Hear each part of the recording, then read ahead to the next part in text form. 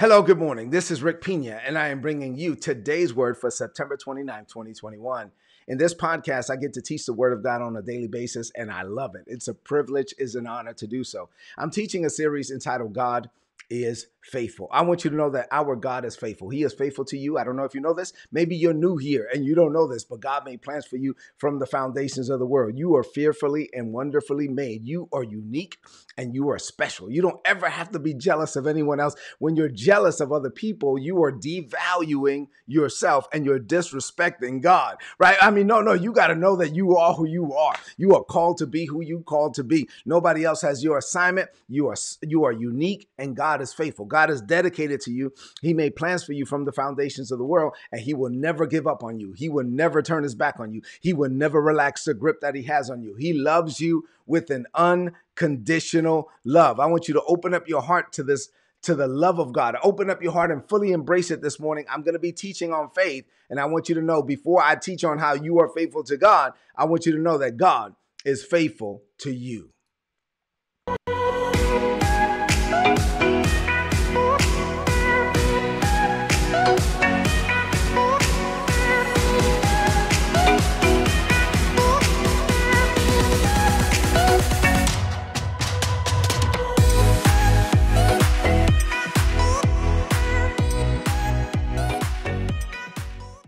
All right, so I'm teaching a series entitled the God is Faithful series, entitled We Can Withstand and Overcome Anything. This is part 12 of that series, and the title of today's message is Faith versus Sight.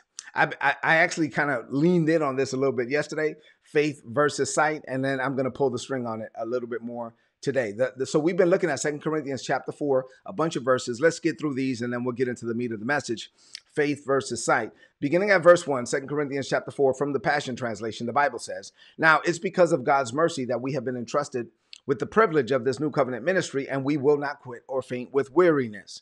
We are like common clay jars," verse 7, "that carry around the glorious treasure." We are God carriers. We are walking around with God on the inside of us. Glory to God. We take God into every meeting, every conversation, all the activity. We take God into Zoom calls, right? We are carrying around this glorious treasure so that the immeasurable power that is seen through us would be seen as God's and not ours. Though we experience, every kind of pressure, we are not crushed. Now, at times we don't even know what to do, but we know this: quitting is not an option. We are persecuted by others, but God has not forsaken us. We may be knocked down, but we're not knocked out. We continually share in the death of Jesus in our own bodies so that the resurrection life of Jesus would be revealed through our own humanity. Now, we consider living to mean that we're being constantly handed over to death for Jesus' sake, so that the life of Jesus can be seen through our humanity. So then, death is at work in us, but it's releasing life in you. Now, we have the same spirit of faith. This is where we're at, verse 13, that was described in the scriptures when it said, "First I believed, then I spoke in faith."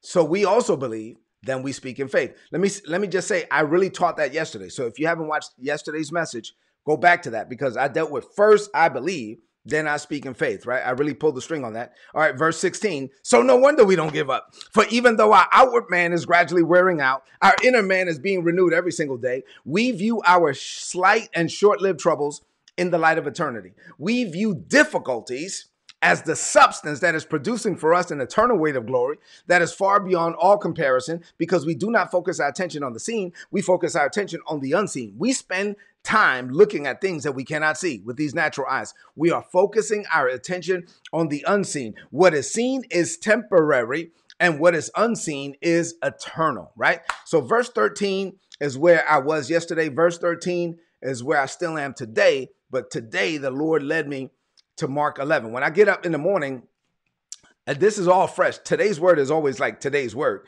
And so when I got up this morning, I was like, okay, Lord, I know where I'm at. I'm in verse 13. How do you want to go? You want me to move on from 13? You want to keep laboring there? I think I'm going to be in verse 13 for a while. And the Lord took me to Mark 11. And this is what I heard as I was about to brush my teeth. Have faith in God. Oh my God. Mark 11:23. Man, I love this passage. And so I got excited. I couldn't wait to get my cup of coffee, come down to my office. I love Mark 11. So let me tell you what happened in Mark 11. So in Mark 11, Jesus was leaving Bethany. I don't know if you know this, but Jesus, let's say Jerusalem is here, right? I try to be visual. Jerusalem was down here and Capernaum was up here. And so Jesus set up his ministry headquarters up here in Capernaum, but he went to Jerusalem a lot. And so him and his disciples would travel from Capernaum headquarters down to Jerusalem. And whenever they went down to Jerusalem, he stayed at Mary, Martha, and Lazarus's house, right? Because it was about 2 miles away from the city of Jerusalem. And so they stayed at their house. This must have been a big house, by the way, because Jesus was rolling, 12 deep. And so Jesus and his disciples are there. They go down and they stay at Mary, Martha, and Lazarus's house. And Jesus gets up this particular morning. And remember, Jesus got his orders from headquarters every day. Jesus said, I only say those things I hear my Father say. I only do those things I see my Father do. And so the Son can do nothing without the Father. Jesus was led of the Holy Spirit in all things. And so Jesus gets up this morning and he sees the orders from headquarters. He sees that today I'm going to kick the money changers out. This is the day that he cleared out the temple, that he kicked out the money changers. So Jesus was fired up this morning. He was like, let's go, guys. And they left without eating breakfast. Mary and Martha was like, wait a minute, I made you breakfast. You left without eating. So they leave without eating breakfast. And so they're walking and Jesus, he's walking and he hasn't had breakfast and he's focused. He's about to kick some jokers out of the temple and he's walking and he sees a fig tree far off. Yeah, Monique, this is the Rick Pina version. I'm sorry. Yeah, there's like the King James, there's the Passion Translation, then there's the RPV, right? So RPV is what I give you all the time. So this is the Rick Pina version. And so they're walking and he sees this fig tree afar off. And so he goes, oh, snap, I'm hungry. And so he goes up to the fig tree, but the fig tree didn't have any figs on it, right? And so there's a whole nother level of revelation on this, with this fig tree tied to Israel and all that, but I'm not going to go there. So anyway, bottom line is he sees this. And when he stood there, remember, Jesus only said those things he heard the Father say. He only did those things he saw the Father do. So as he's standing there in front of the fig tree, he sees in the spirit, the fig tree dried up from the roots, right? But with his eyes, he's seeing the fig tree having leaves on it. Right? So now his body is giving him input, leaves. His spirit is giving him input, dried up, dead. So now he has to say something. He doesn't have to, but he's going to say something. Now, remember yesterday, you got to believe, then speak.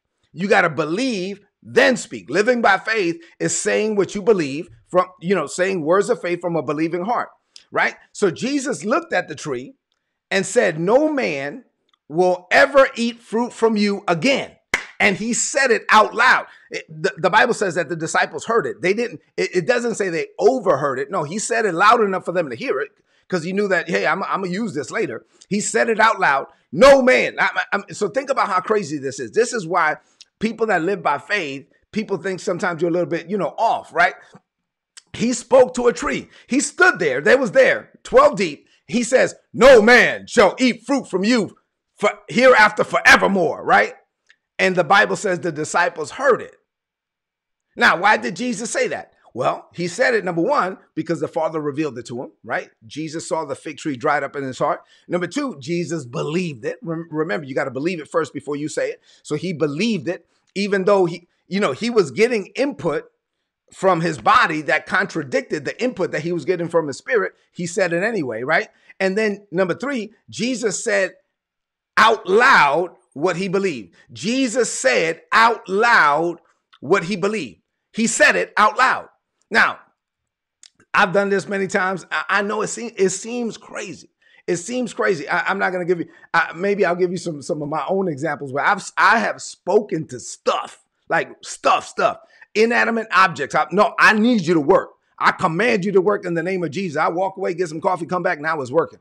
I'm saying I've done this. If I'm led to do it, I know it sounds crazy, believe me, but this is not crazy. We're living a different way. We're living off of a different reality. So Jesus said it. Now, here's another thing. Yeah, you got to say it out loud, Myra. Here's another thing that happened. He said it, and then as soon as he said it, guess what happened? Nothing. Nothing happened in the natural, right, per se. So watch this. He said it. He saw in his heart the fig tree dried up. He said out loud, no man is going to eat from you again. He knew what he was saying, but the fig tree didn't dry up immediately. But it didn't matter. Jesus walked away like it was already done. Oh my God. Oh, I'm going somewhere. This is like a faith refresher. I love teaching on faith. He walked away like it was already done. The next morning, right? Boom, they're back in Mary, Martha, and Lazarus' house. The next morning, they get up and they're going back to Jerusalem. Guess what? They take the same route.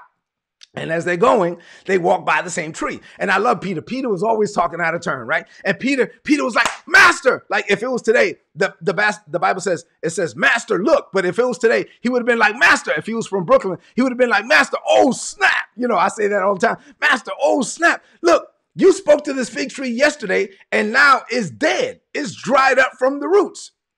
And this is where we get the lesson. Then Jesus took this as an opportunity to teach them about faith.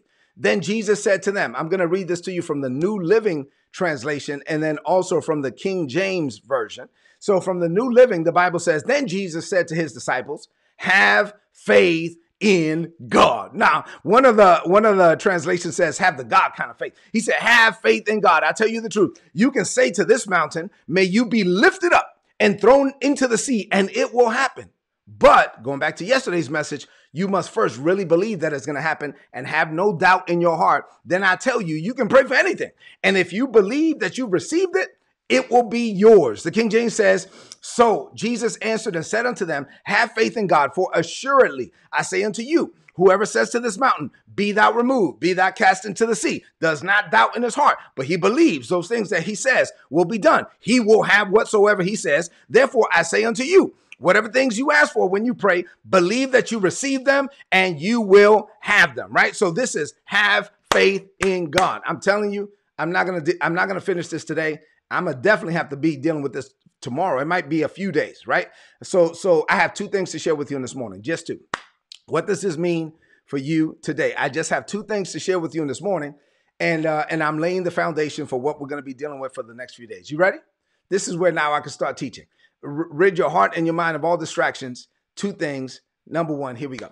We are called to walk and live by faith and not by sight. I told you yesterday that the opposite of faith is not doubt. The opposite of faith is sight. So let me explain. 2 Corinthians 5:7 says, we walk by faith and not by sight. So you and I, look at me, you are a tripartite being. I don't know if you know what that means, but basically God is a tripartite being. There's three aspects of God. So God is Father, Son, Spirit. You are spirit, soul, body. So there's three parts of you, just like there's three parts of God. So the real you is a spirit. So you are a spirit, and the real you, which is a spirit, is going to live forever in one or two places. All right. So the real you is a spirit.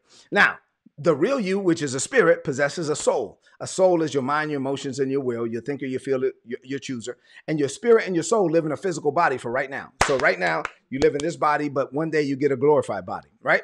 So if you are born again, the moment that you're born again, your spirit, boom, was made new. The only part of you that was made new when you got born again was your spirit. Your mind was not made new. You got to learn that through the word. Your emotions were not made new. If you wanted to slap somebody before you got saved, then you got saved. You see them the next day, you might still want to slap them. You know what I'm saying? No. So your spirit was the only thing that was recreated. So the moment you got born again, God's spirit connected to your spirit and gave you a recreated spirit. So now you're born again. So you have a recreated spirit. So now you have, watch this, your soul is the control center of your life. Your soul is where you make decisions. So now you're in your body. Your soul is getting input from your body and the spirit, your recreated spirit. So your recreated spirit is getting input from the Holy Spirit. The Holy Spirit is your spirit to spirit connection to the Father. And so the Father is revealing things to you through the Holy Spirit, recreated spirit, down into my soul, right? But at the same time, my soul is getting input from my five physical senses, from my body. So my body is communicating with this world, the seen, through my five physical senses. Remember, the text says seen, unseen. So the unseen is what the Holy Spirit is saying. The seen is what my five physical senses are saying. And then my soul has to decide. I'm trying to make this as plain as I could. Jesus stood in front of the fig tree. His body was saying, hey, that's a fig tree. It has leaves on it. It looks good to me. All of that. His spirit was saying, it's dead. His body was saying, looks good. His spirit was saying, it's dead. So now you in your soul, you have to decide which one you're going to believe. Which one you're going to believe, and then which one you're going to speak, and then which one you're going to act upon. Jesus decided to speak what his spirit was saying, not what his eyes were saying. And so Jesus said, no man shall eat fruit from you hereafter forevermore. He spoke 9 words, cursed the fig tree, and then he walked away like it was already done. To live by faith, you have to be able to say what God is saying to you in the spirit, even when what your body is saying to you is a different. You might be reading an email, reading a report, or you might have physical pain. But the spirit is saying one thing and your body is yelling at you saying something else. Doctors may have given you all these reports. You're looking at stuff over here. Your body is giving you input. The Holy Spirit is giving you input. Whose report are you going to believe? You then have to make a decision in your soul which one you're going to believe.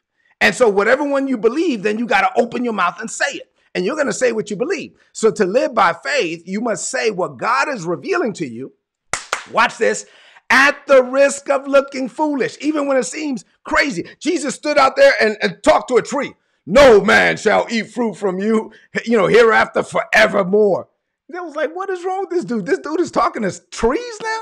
I mean, that's what we doing? We talking to trees now? Yes. Why? Because that's what he was led to do. So, and he walked away like it was already done. He just walked away like it was already done. He didn't wait for the tree to dry up. He was like, well, wait a minute. Is it going to work? Is it going to work? Is it going to work? In Jesus' name. Is it going to work? No. He was like, it's already done. I already saw it in the spirit. I already said it. I believed it in my heart. I said it. I know it's already done. See, faith and sight are opposites. So either, look at me, either you are going to live by sight and be like a mere human. Wouldn't it be a shame for you to be born again and never use the Holy Ghost? Wouldn't it be a shame for you to be born again and then live the same way that you lived before you got born again? That's crazy. So you could be born again and live like a mere human, or you could be born again and live like you're from above. And so the Holy Spirit is revealing things to you. The text that we read is seen over unseen. So the unseen realm is giving me input. The seen realm is giving me input. I have to decide in my soul, whose report am I going to believe and which one I'm going to receive? So the opposite of faith is not doubt. The opposite of faith is natural sight. So you have to decide either you're supernatural or you're not. And if you're born again, you actually are supernatural, but you may not be living that way. You can actually be born again and live like a mere human. Please don't do that. All right. Number 2, you're going to have what you say. Say that. Say, I am a whosoever. And I will have whatsoever I say. My God, you're going to have what you say. So in the text, Jesus taught us that if we speak what God is revealing to us, believe in what we say without a single doubt in our heart, like we got to say it without a doubt. We have to believe first and then say it. Then we're going to have what we say. Paul told us in yesterday's message, I dealt with that. I believe, therefore have I spoken. So we got to believe it first, then we say it, and we're going to have whatsoever we say. Jesus heard a word from God. He spoke the word from the Father, even though it seemed crazy. And he was so convinced that he walked away like it was already done.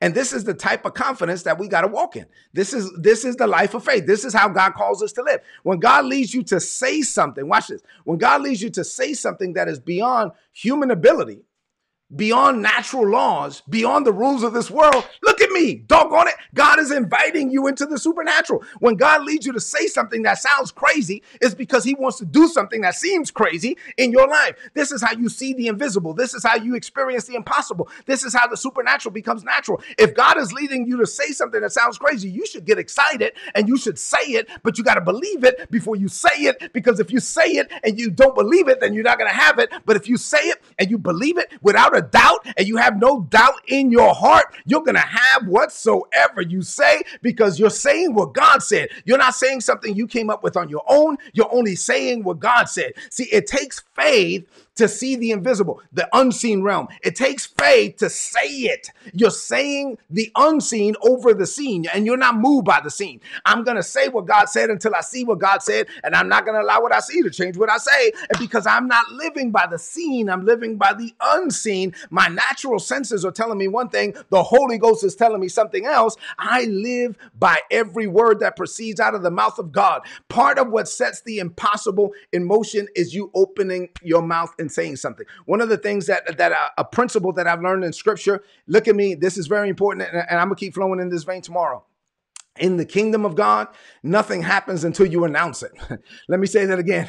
In the kingdom of God, nothing happens until you announce it. You need to open up your mouth and announce it. Say it out loud. Say it. Take God public. It's one thing for you to have it like, have it on the inside and never say it because what if it does? No. It takes courage to open up your mouth and say it. Nothing is going to happen until you announce it. You need to announce it. You need to open up your mouth and say what God is saying so you can see what God is saying in your life. You are going to have what you say. Like the situation with the fig tree, maybe you say it and nothing happens right away. Okay, fine. It may take days. It may take weeks. It may take months. It may take years. But if God said it and God put it in your heart and you said it and you believed it, and now you're saying what God told you to say, and you're lining up your lips with heaven, and you are declaring what God has decreed over your life, I'm telling you, it's only a matter of time before you have what you say. Now, it may not happen right away. The fig tree didn't dry up right away,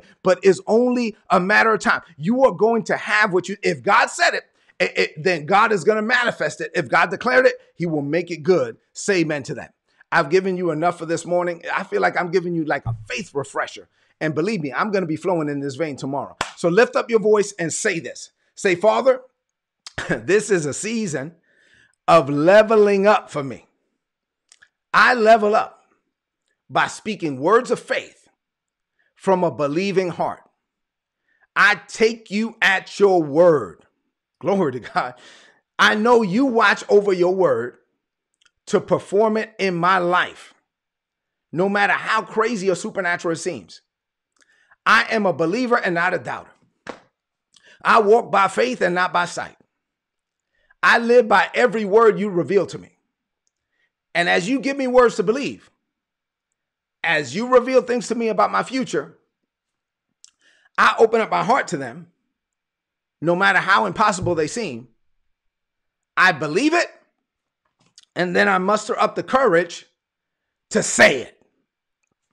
I speak out loud what you say to me at the risk of looking foolish, without a doubt in my heart. And I'm going to have what I say because I'm saying what you said. This is how I know greater is coming for me. I declare this by faith. Glory to God in Jesus' name. Amen. This is today's word. Please apply it and prosper. If you're not getting these messages, go to today. Don't you want my notes? Get my notes for free. Go to todaysword.org. There's a big red subscribe button. Click on it. You get all my notes in your email inbox every day for free. Man, I'm telling you, this is faith teaching, faith and grace and all of that. This is a message you might need to listen to again. Get this down in your heart. Do me a favor. 2 things. Go into the chat right now and please share this message on your social media, on your timeline, and with your friends. And then also second thing, share it. Leave me some comments in the chat and then share the message. So listen, I'm going to come back tomorrow. I'm going to keep flowing in the same vein. I'm excited about this message. I believe this message is going to be a blessing to a lot of people today. And as I continue to flow in this vein, it's going to be a blessing to a lot of people. So do me a favor. Get ready for the word. Meditate on this word. Like, get this down in your heart. We walk by faith and not by sight. I love you. God loves you more. I'll see you tomorrow. God bless you.